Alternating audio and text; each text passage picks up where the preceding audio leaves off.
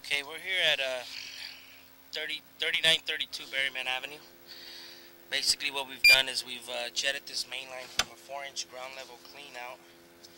This 4-inch ground level clean out is located in the front yard.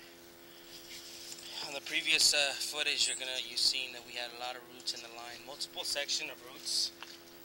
Jetted the line multiple times, jet with the camera.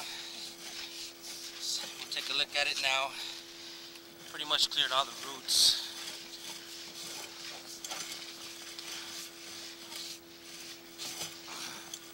There's a small section there of roots that were intruding.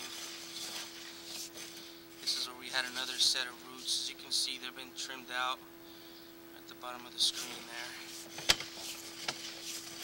This section also had roots. You can see they've been jetted out. You can see it on your right hand of the screen where the roots are intruding from. And this section also.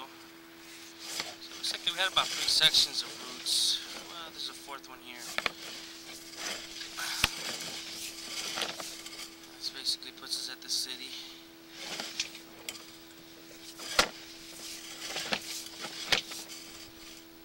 See the line is all clear of roots.